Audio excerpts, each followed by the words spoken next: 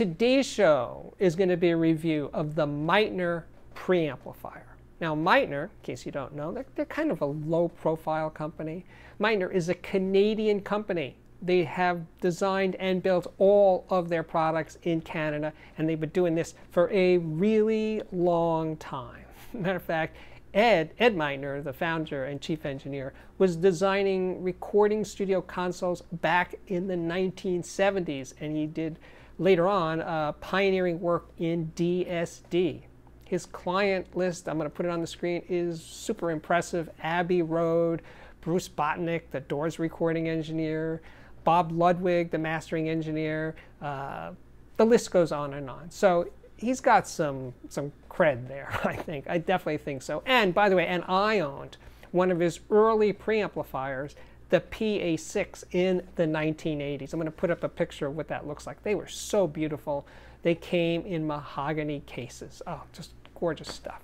My first impressions of the Meitner preamp sound was that it wasn't really my kind of sound. It was incredibly neutral and uncolored and accurate. Now, I actually like preamps that are colored and have some character to them. So this sound of the Meitner PRE wasn't really, let's say, my bag. But that doesn't mean I'm not going to review it and talk about it, which is, after all, what I'm doing right now.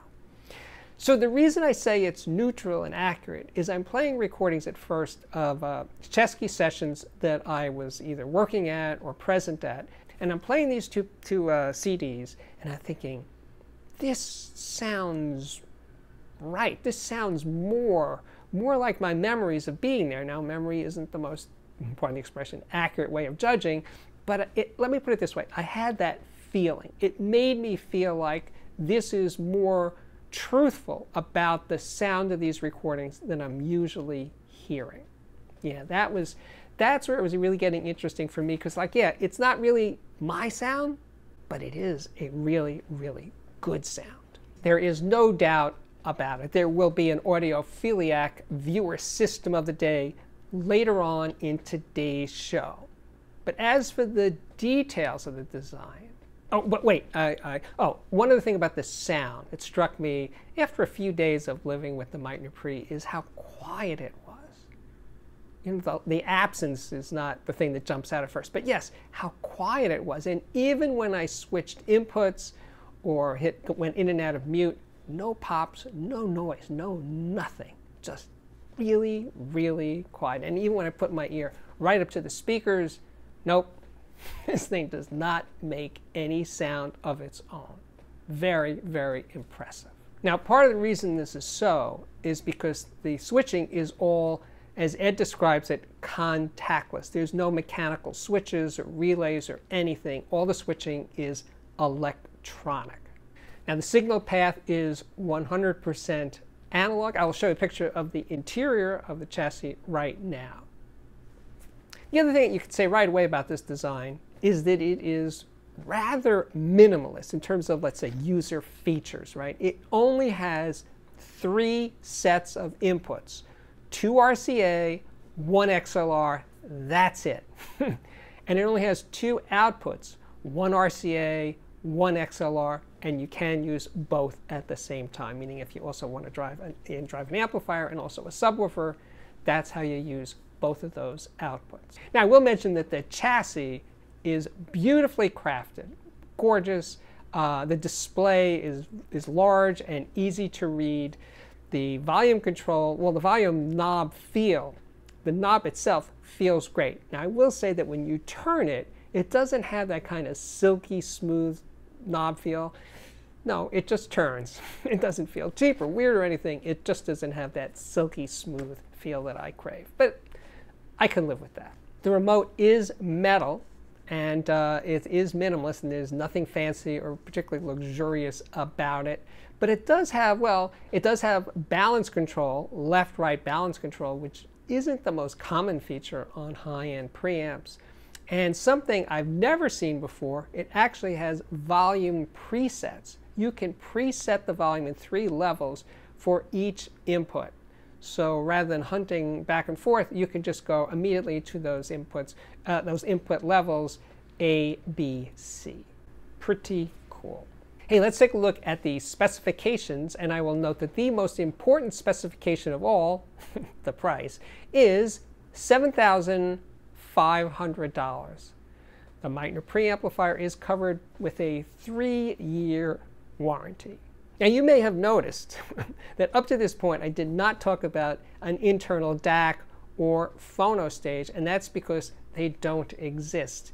This is a 100% line stage preamplifier, which is the way I like to roll. I don't want to use the company's built-in, off-the-rack, chipset, whatever, DAC. It's not of interest to me, and same for phono stages. You can usually do a lot better by going outside and buying your own. Pick your own phono stage, pick your own DAC, and be done with it. And that's what I recommend, especially when you're buying a preamplifier at this price range.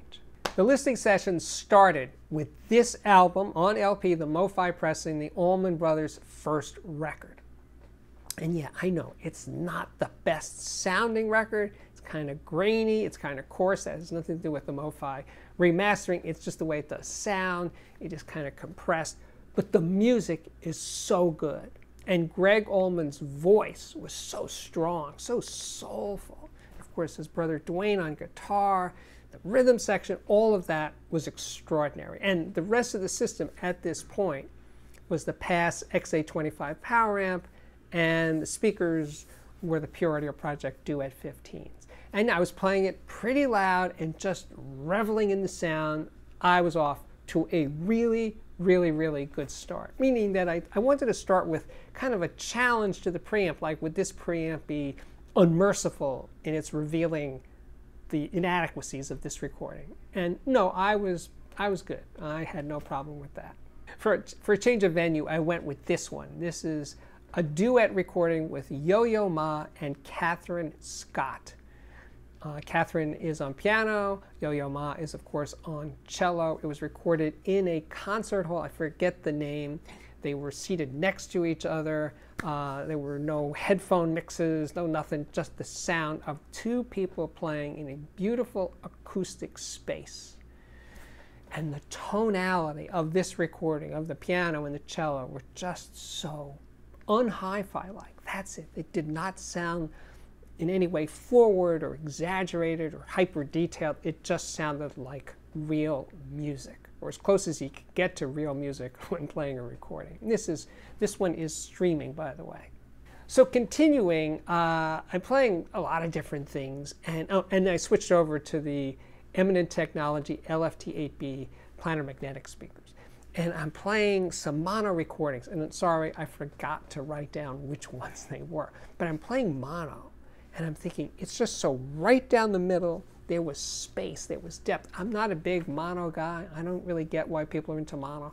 But in these particular sessions, I fully was there, because I wasn't thinking that the sound was too crowded and narrow in that one little spot. No, it definitely had some spaciousness to it. It was really beautiful. So yeah, again, this preamplifier just lets the music pass. I think that's the idea here, and I think it's doing it very well.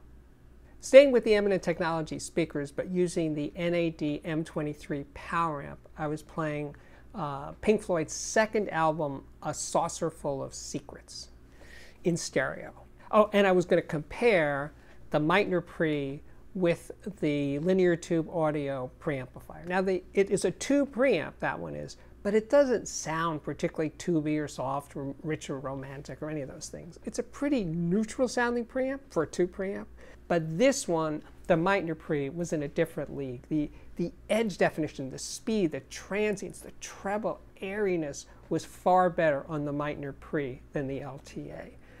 Same for bass definition and all that, definitely better, but it was the sense of speed, of getting out of the way, of clarity, was significantly better on the Meitner PRE. Now, of course, the other way of looking at this is that the linear tube audio tube preamplifier was warmer and richer and had more meat on the bones kind of sound, more flesh to it, more body, and that the Meitner preamplifier was leaner and cooler in tonal balance. You know, and again, I'm surprised that usually that would tilt the balance for me as to what I would prefer towards the linear tube audio. But in this case, I like them both equally, just doing different things. Maybe I'm overstating how big the difference is, but it was definitely obvious. But it was that hearing into the recording, the clarity, that sense of space and air and all that stuff going on in the Meitner PRE that was really, really good. Then I kept everything the same except I swapped out the linear tube audio preamp for the Pass Labs XP30. And right away, the Pass's bottom end had more fullness, more bass going on from the mid bass down from the Pass preamp than the LTA or the Meitner preamplifiers. It was less airy on top, certainly than the Meitner, and similar but different to the linear tube audio preamplifier. But it was the tonal balance difference and just maybe a little bit more push, more sock to the sound, more dynamic kick going on with the Pass than the other two preamplifiers. I wanted to change things up yet again, took out the Eminent Technology speaker, in went the Pure Audio Project speakers, and I used the NAD M23 power amplifier, and I played this recording. It's on the label is called MA Recordings, and I will link to this specific title on their website. It's a CD only. I don't think you can stream it. And it's an album by Michael Goddard. And the instrument on the cover, that's a real instrument, is called the Serpent. And it has a sound that goes down to the center of the earth. Or at least you feel that way when you listen to it. It's very sound. It's deep. It is very deep and resonant. And I'm thinking that the Meitner preamplifier can just unravel that deep, what is it, sonorous tone, that deep, deep tone so well. The textures, all the information that's going on way down there. There's a big bass sound on this recording, and bass drum, and it's one of those, oh yeah, this is the good stuff. Like I said up front, I'm not particularly hung up on maximum resolution and clarity. It's not really my thing, although that started to change when I reviewed the Eminent Technology speaker. But even, again, taking it even further with this combination, yeah, this is good. This is just that feeling that you're getting more out of the recording. Just, I'm getting more music, more information, more of what went down at the recording session itself, which was, being an MA recording, live to 2-track, no dynamic range compression, no equalization, none of that artificial ingredients, just the real deal. Next up was another MA recording, Sera Una Noche. It's what Todd Garfinkel, the recording engineer, calls not normal tango music, recorded in Argentina near Buenos Aires, and live to 2-track, no compression, none of that stuff. And I'm using the Meitner preamplifier, NAD M23, and the Pure Audio Project speakers. And the sound stage was just gigantic and big and tall, really much higher than the actual speakers. And I'm thinking, that is extraordinary. And the dynamics and the shading of all these instruments, really, really beautiful. And then when I switched back to the linear tube audio preamp, the sound stage shrank. It definitely got smaller, height, depth, all that got a little tighter. Not a lot. I'm not saying that the LTA was chopped liver or anything, just it didn't do that thing that the Meitner preamp did so well. So then I switched over to the XP30, or the Pass XP30 preamp, and you know, it is kind of in the middle. It has some of the qualities that you get from the Meitner, some of the qualities of the LTA. It's more like the Meitner than the LTA, but it is kind of an in-between. Looking back, it seems like a lot of my listening sessions were done with the NAD M23 partnered with the Meitner PRE. They just seem like a natural combination, but when I used the Pass Labs XA25 power amplifier with the Pure Audio Project speakers, you know, that amp, the XA25, is a fleshier sounding amplifier than the NAD, and I really like that. I like that combination a lot. So I don't mean to shortchange the Pass XA25's partnering with the Meitner. I just didn't take as many notes for some reason when I was doing those listening sessions. But that combination was truly stellar. Okay, I think we're ready so Steve, what do you really think of the Meitner PRE? or preamplifier, I was surprised. I was surprised because it's doing a thing that I'm not drawn to. Although maybe I'm starting to change. Maybe I'm having a midlife or post-midlife crisis, because now I'm finding more and more to like about high-resolution audio, higher than normal for me. So that was kind of nice, you know. Yeah, a lot of that was with the Eminent Technology LFT 8B speakers, which are massively clear, beautiful, gorgeous sounding speakers, which again, that review surprised me. And here we are pairing these two guys together, the Meitner and the Eminent, and it's like, yeah, I'm digging this. I'm really digging this. So yeah, it was a very pleasant surprise. I was enthralled by the sound of this preamplifier. Really, really nice. You know, and I think part of the reason it works so well is because there's an effortlessness to that hyper clarity. It doesn't feel pushed, it doesn't feel forward, it's not aggressive, it just is. Yeah, that's it. And like I said, when I was listening to the Allman Brothers album, not a great recording, no, I wasn't cringing at all. I was just in the mix. Saucer Full of Secrets, yeah, that's the good stuff, you know. I like early Pink Floyd way better than later Pink Floyd. But that's just my taste. And that's all it ever is. We're always talking about what you like, what, in this case, what I like, my taste. Everybody's taste's different. So to say that one is better than the other, it's not really fair. But for me, early Pink Floyd is way better than later Pink Floyd. Okay, so now we are ready for that extra special time, that magical time for the Audiophiliac viewer system of the day. This is Martin's desktop system, and he lives in Malaysia.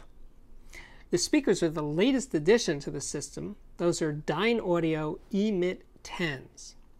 The amplifier is a Name Unity Atom HE, and there's also an SMSL DA9, Danafreps Iris, that's the DAC, and the headphones are Hi-Fi Man Aria. Thank you, Martin. Okay, we are back. My name is Steve Guttenberg, and it's true, I am the Audiophiliac. Yeah, if you like what I'm doing here on the channel, with reviews, with interviews with my buddy Herb and other people, Audiophiliac viewer systems, thought pieces, please consider joining and contributing to my Patreon. It's super easy to do. It's not expensive. Patreon accepts payment in dollars, pounds, euros, and other currencies. You can join for a wee bit, month or two, 3, 4, or years, like some people do. Whatever suits you, it's all good. It's all gladly accepted by me. So that's it. And if you just like a given video, please remember to hit the like button. And if you have yet to subscribe, please do so. And with that, I can say my work here is at last complete. Thank you so much for watching. And I really, really do hope to see you back here again very, very soon.